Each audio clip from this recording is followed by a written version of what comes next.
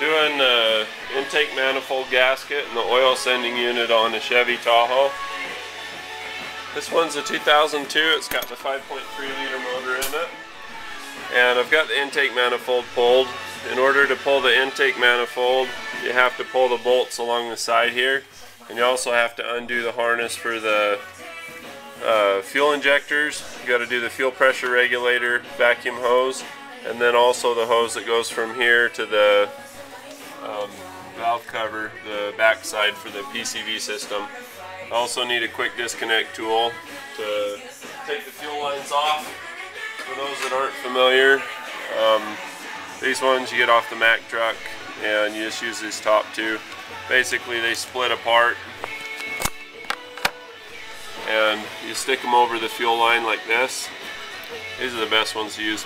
They go up inside the thing and you slide it on and they go over that rib, and then you're able to slide them off completely. This basically puts the springs up over that little nub.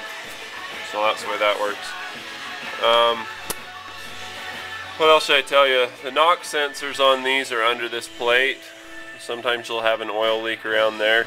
This one was leaking at the back where the, let's see if I can get a good close-up of that. At the very back of that plate, you can see where the white plug is. That's the oil sending unit. It's leaking pretty bad.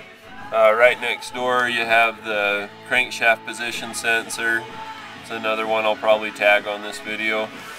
And basically you just undo the side harnesses for the ignition coils. There's one on this side and there's another one on this side.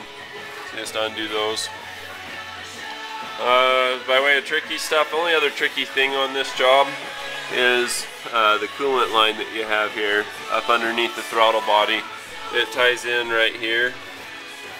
See if I can get a better angle on that. You can't see that. Let's get a light.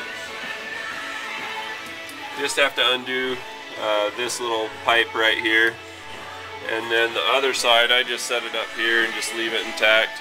As far as the bolts go, there's going to be 5 on each side. You've got 2 that are close together back here, 1, 2, and then 2 that are close together opposite here, 1, 2. There's an updated intake manifold gasket and old school one. The old school one ran about 40 bucks. It's about 75 bucks for this one. I got this one at Checker, and the fanciness of this one is it's the Perma-Dry Plus. They want a lot more money for it because it corrects the problem that these encounter. It's just more heavy duty.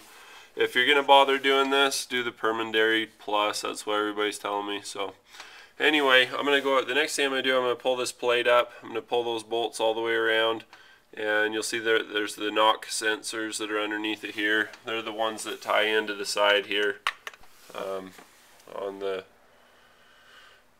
side of the intake manifold. I'm really tired. Yesterday was opening day at Sundance Ski Resort, and so I was there from the very beginning of the day. I was the very last one to get off the chair, and I'm spent. I'm like calorie crash today. So anyway, it was a lot of fun, but that's why I don't have that enthusiasm that I sometimes have. So, but anyway, hope you enjoyed the video. If you did, be sure to rate it, comment, subscribe, and if you found this helpful, doing those things will help keep the videos coming. So, hope you enjoy it. Good luck. Okay, so I went ahead and I pulled this pan off. This is the pan that houses the NOx sensors. They just sit right down in there. Like, here's what a NOx sensor looks like. They just screw in, one goes here and the other one goes a little bit further back. What they do is they just indicate if you have a misfire. They help the computer to diagnose where the misfire is coming from or when the engine misfires. To get the plugs off of them, basically you got to slide these things up the wire before you take the pan off, and then these plugs you squeeze them long ways, so you squeeze them from the left and right of what you see here, not from skinny way but from the outside. You got to use a pair of pliers or something, they'll pop it off. And say from here you can see the oil sending unit a lot better. That's the new one I just put in. Sitting next to it's a crankshaft position sensor, and or camshaft position sensor I should say. But anyway, that's how it goes. The other thing I was going to highlight with this video is this is the new updated Perma-Dry gasket.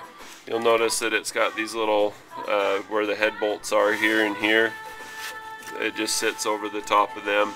The old gasket for the intake manifold, it came off by clips that actually clipped it down to the intake manifold itself. There's a clip on each end where the manifold's built to accept them. So here's what the old gaskets look like.